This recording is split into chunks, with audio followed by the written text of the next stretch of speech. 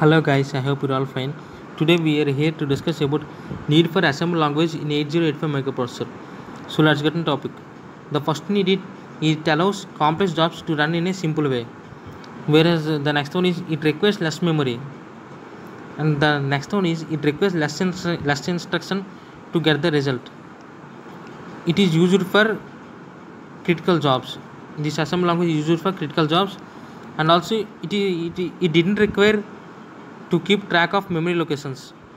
And also here in the assembly language the execution time is less, and this assembly language is faster in speed. This is all about the need for assembly language in 8085 microprocessor. I hope you understand guys. Thank you.